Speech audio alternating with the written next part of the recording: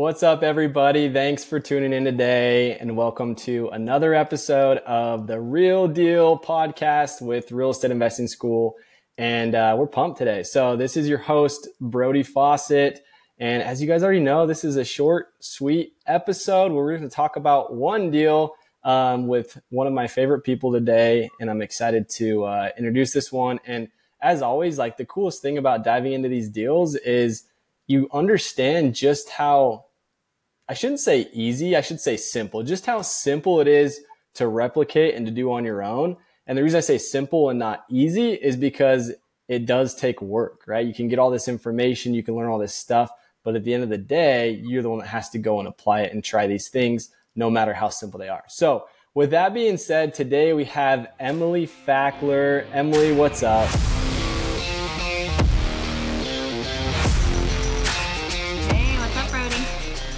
I'm excited to jam with you today. Obviously, I know you really well. Emily's one of our top coaches. She's actually the head coach at Real Estate Investing School, and all of her students absolutely love her. So, Emily, and I'm not even just saying that, they rave over you. So, how many students do you coach right now?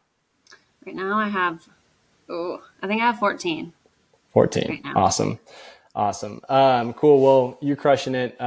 We appreciate you and all you do. And today we're excited because we need to dive into one of the deals that you've done and just kind of give you a quick background. What's cool about Emily, obviously she's a female crushing it in this space. But she not too long ago kind of left the corporate world and was in a spot where she was making great money, had a great job, and was thriving as far as success-wise at what she was doing, but also realized that she was away from her family, away from her kids. And I think you kind of had like a pivotal moment where you're just like, something happened where you're saying like, my nanny was raising my kids more than I was, or something like that. Maybe tell that story really quick.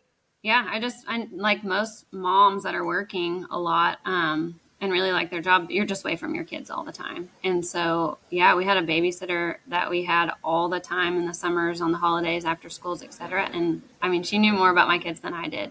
And there were a lot of things going on with my kids where I was having to leave work constantly. And I just thought, and I loved my job until, it was just too much. And I realized I love my family more. So it was a really pivotal moment of, what is this all for, right? Why am I not around my family all the time? And they're the most important thing. So yeah, you're exactly right. A true awakening. Yeah, no, that's so cool. And props to you, because I think a lot of people feel that way. And then they look around at their circumstance and they're like, well, it's not in my control. I have to do this because I have to provide. And, it is what it is. Some people got the better end of the stick, but it didn't happen to me. And I just think it's cool to like point out, because you still had to make sacrifices. Like when you quit your job, you realize that like, hey, I'm quitting. And one, this is giving me the motivation to figure this real estate investing thing out. But two, like you also, you cut back on your expenses. Like you actually had to sacrifice a little bit, and you knew what was in store in order to build your future. Yeah, we moved cities, pulled our kids out of schools that were, private schools, took a big look at our budget and had to set really strict rules on that. So absolutely, huge sacrifices, but totally worth it. Yeah, I love that. I love you said it's worth it. And I love that. I just love pointing that out, because so many people are just, man, it's not in my cards. It's not for me. And I always love the quote, don't complain about the results you didn't get with the work you weren't willing to do. Something like that, right? Did I completely butcher it? No, I think you're close. It's close. But my thing is like, a lot of people don't know what they don't know, or like you're kind of blinded. And then you're like, oh, wait, I can't, there is another way. And that's like, if one of my main goals for women or people in general is like, if I can help them realize that there is another way, and you just kind of need help through it, like a coach at the Real Estate Investing School. I mean, we don't just talk about real estate, as we look at a budget, we look at what can you do differently, and it really transforms your life. And that's one of my main goals, especially for women, to be around their kids more. Yeah, love it. Totally. So good. Well, we could jam on that all day, but I think it's important just to point out, obviously the purpose of this show is to get down and dirty on a real estate deal you've done. And I think it just goes along with what we've talked about, because it gives people the hope that they can invest in real estate with using like a little bit of hustle, and doesn't necessarily have to rely on all of this this cash and spending a bunch of money, and even like learning a bunch of stuff. You just kind of figured out a lot of it when you got into it. So with that being said, give us a brief overview of the deal we're going to dive into today, what it is, explain it really quick, and then we'll dive into numbers and stuff, and then ultimately how you found it, how you funded it, and how you forced it. Okay. I'm really excited about this one. This is perfect after what you just said, because my goal for this property was to use zero of my own money. And I'll be honest with everyone, I didn't even have any money to use. So it wasn't just like, oh, I'm really creative. I am creative, but like a lot of the listeners and students, I didn't have any money. So this was a mobile home park, one of my favorite asset classes.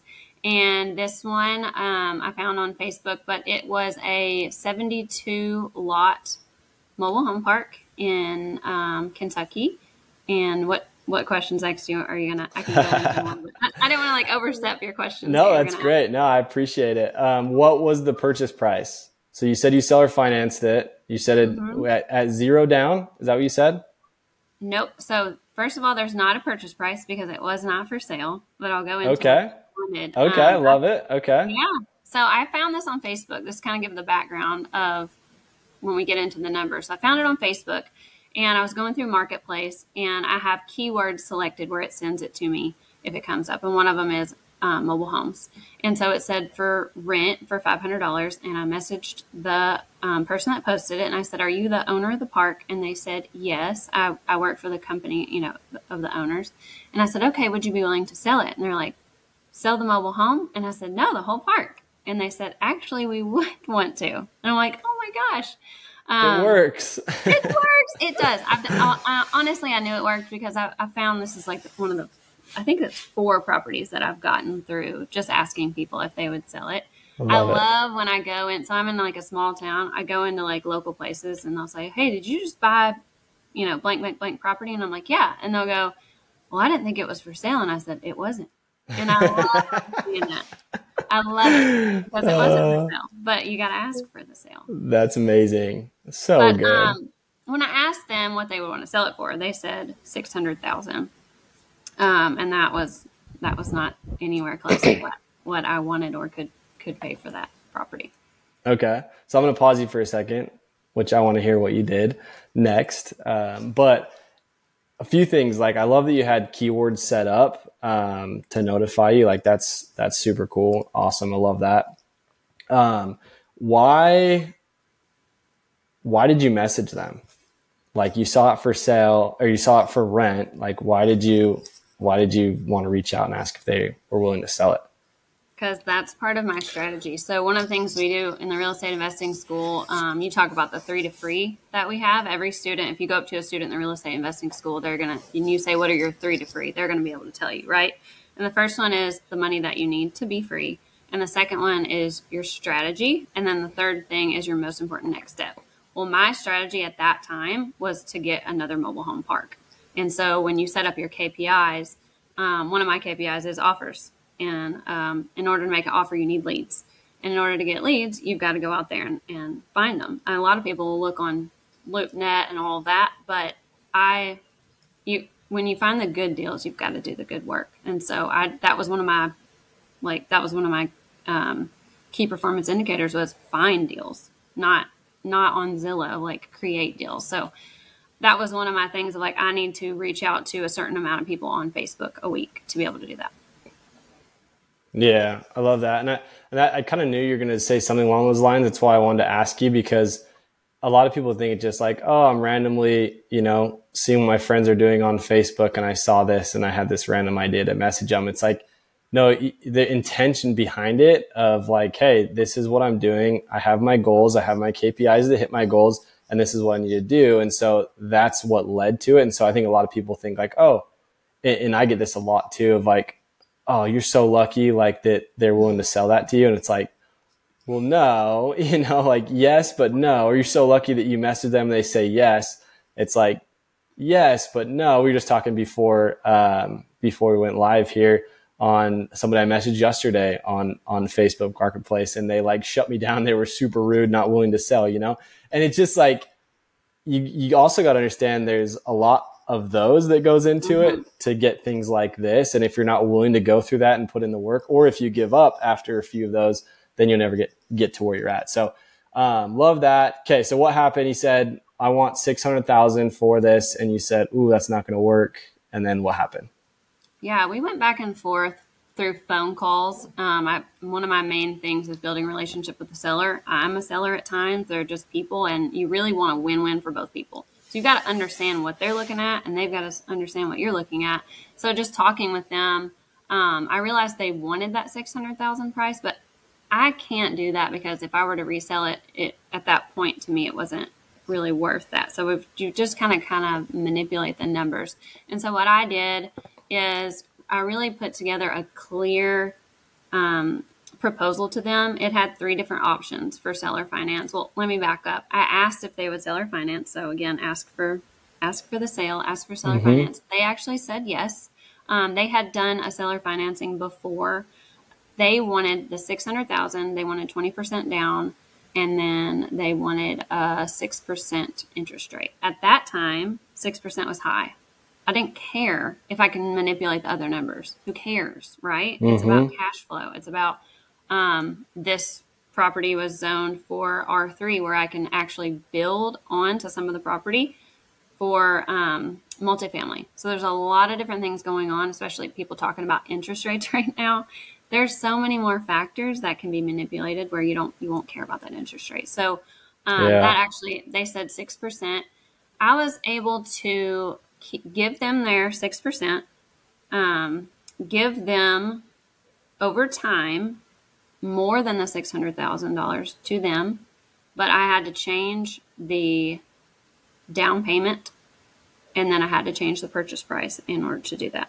So it's kind of a pull different levers to be able to get that. And that's probably a lot.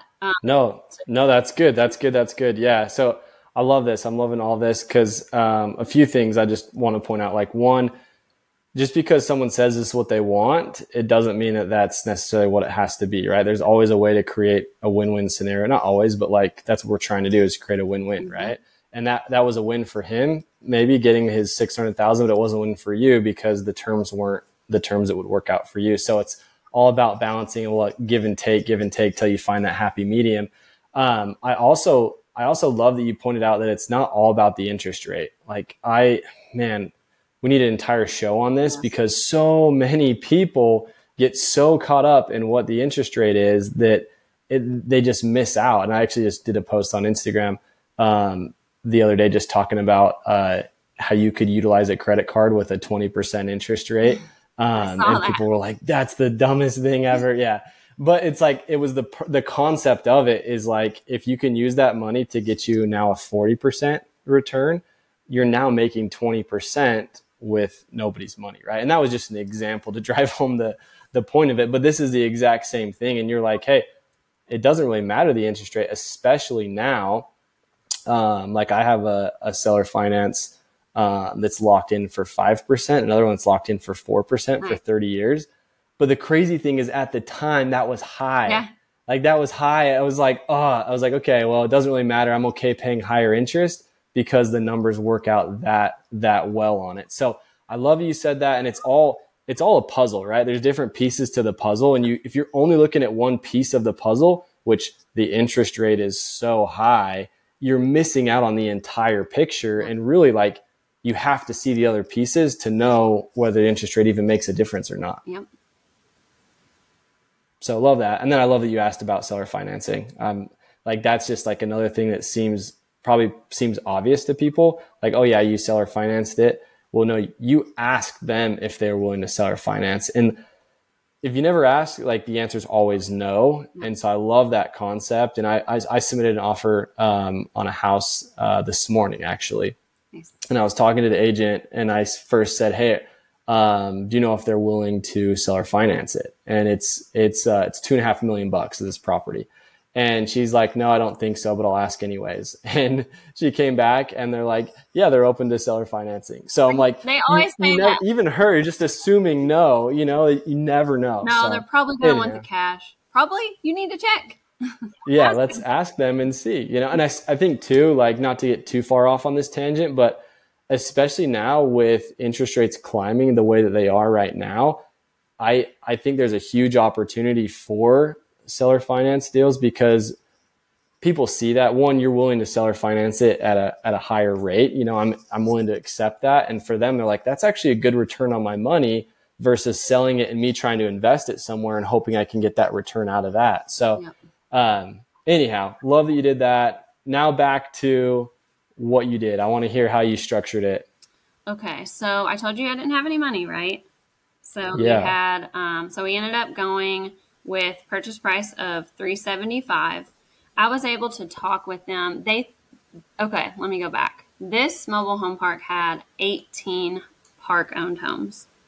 I've bought mobile home park before. We only had the lots. Those are different beasts to me. But they said, we think the mobile homes are worth about $100,000. We think the land's, worth about this. And I'd seen the homes, and I said, these homes are going to need a lot of work. And there was actually a ton of cash flow on the table. And I was very transparent about that. They're not stupid. I'm not, we all know what's going on. But when you did the expenses and you saw the cash flow, you would say, well, it probably is worth $600,000. But I knew I'm going to have to put that money, just pour it back into the park for upgrades, for everything I wanted to do with it. It was more of a, I would say, fixer-upper. It was the way I negotiated also was that it was in a flood zone. So I said it's 72 lots, but actually 15 of those you cannot put mobile homes on anymore because of that. A lot of people were scared of that. I worked with the city and the zoning and kind of talked through that, worked with my property manager, who's a total rock star. And we were like, yeah, we think it's worth the risk. We can take this on. So there were a lot of different ways to negotiate that, but ended up landing at $375 seller finance, 10% down, wow, 6% interest rate for 20 years. Wow. Yes. That's incredible. And I was just, yeah.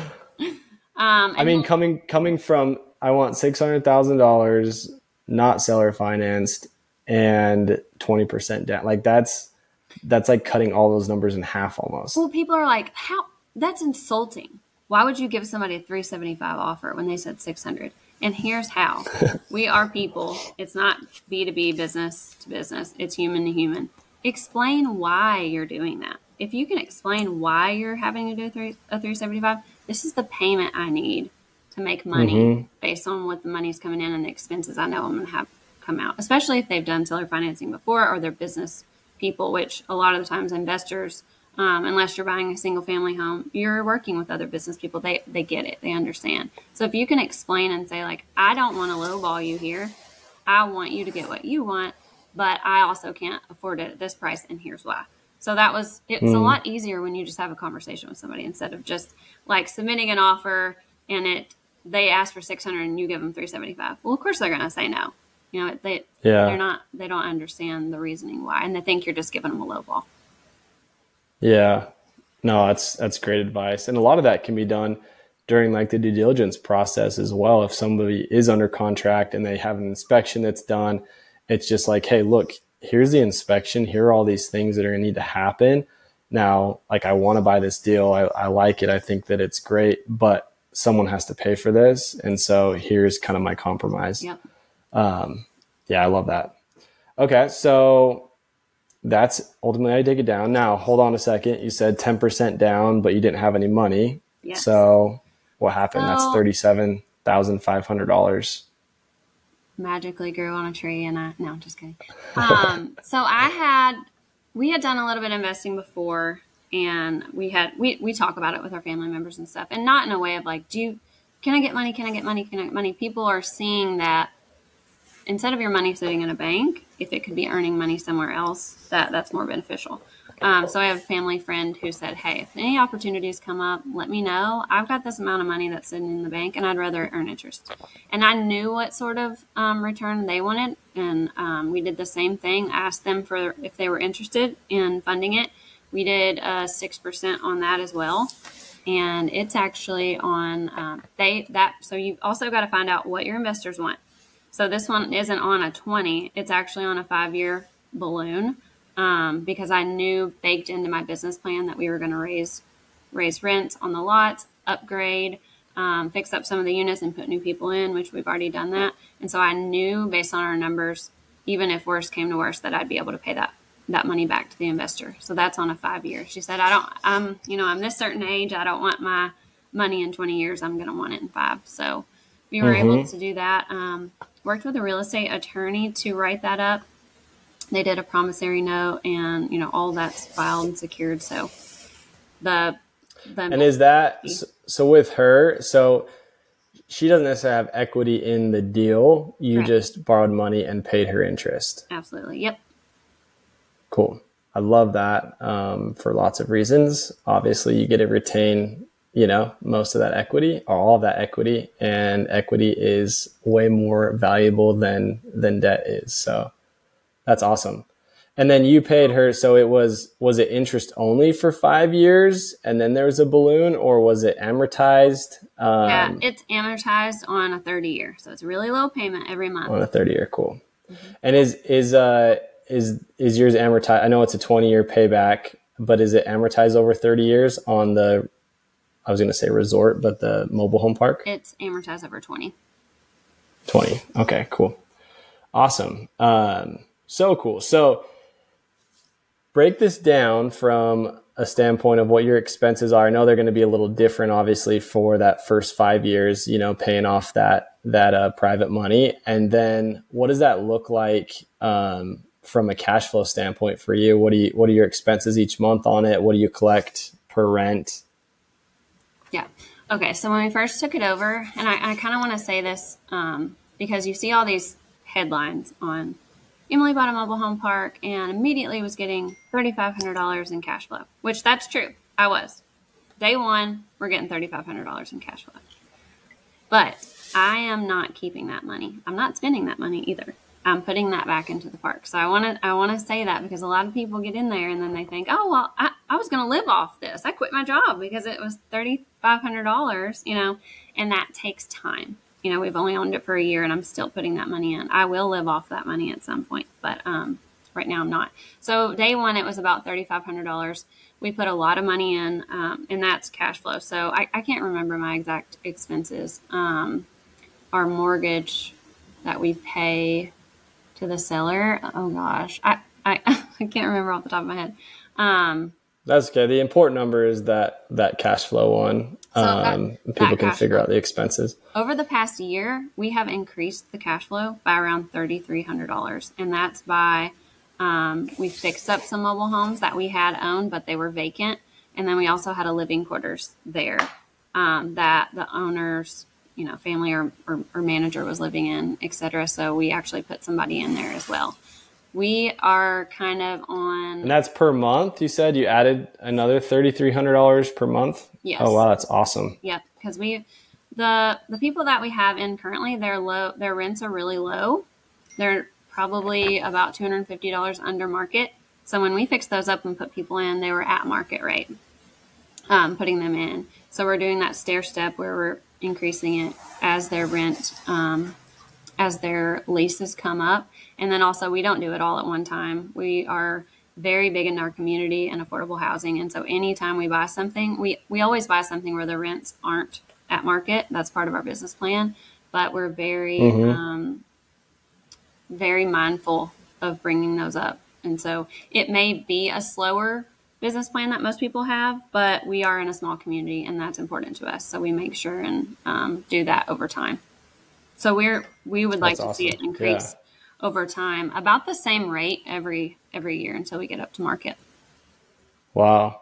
And a lot of that's due to the fact that you're willing to sacrifice what you might want now, that extra cash flow, for what you want later, right? And you're investing that back in. And I mean, that's real estate investing in a nutshell, right? Yeah. You're sacrificing money now, so it'll pay you later and give you that freedom later. So I love that. That's awesome. What a cool deal. How cool is that? And like, I know we touch a lot of these on these deals of like, hey, anybody can do this. You don't need a lot of money. You don't need a lot of experience, yada. And so, there's a lot of haters when it comes to stuff like that. And they're just like, oh, you make it sound too good to be true, yada, yada, yada. Like, that's not how it works. And I think that, one, that is how it works. Yes. But two, like, yeah, there is work that's required. Like, a lot of people either take the attitude of, hey, you can't do that. That's too hard. I wasn't blessed with lots of money growing up, yada, yada, yada. I don't have a good paying job, yada, yada, yada, whatever. And that can be their story, or their story can be like, hey, I'm going to do what Emily did, and I don't have any money, but I'm going to still find a way and put in the work to go make this happen. And so I love your story, and I love this deal because of that. And obviously this wasn't, the first deal the only deal that you did, right? Like, this is what you do now. And this is how you build freedom for you and your family, which is so awesome. If you talk to my husband, he would say, I'm not building freedom yet, because he's like, we have all these properties. Where's the money? And I'm like, we're not taking the money yet. We've got to not take any of the money right now. So that's kind of how we're living. My kids are like, I know he wants to go golfing. You said we're poor, but you just bought another property. And I'm like, you'll understand one day. I try to explain them, but they don't. You'll understand one day. Like, we want to go to Disney. And I'm like, no, we're not going to Disney. I love it. No, so good. And your husband could very easily be a comedian. He is one of the funniest people I know. So he's hilarious. Well, anything else you want to add to this deal, or anything else if somebody wants to go and replicate something like this? Any advice that you have? Yeah.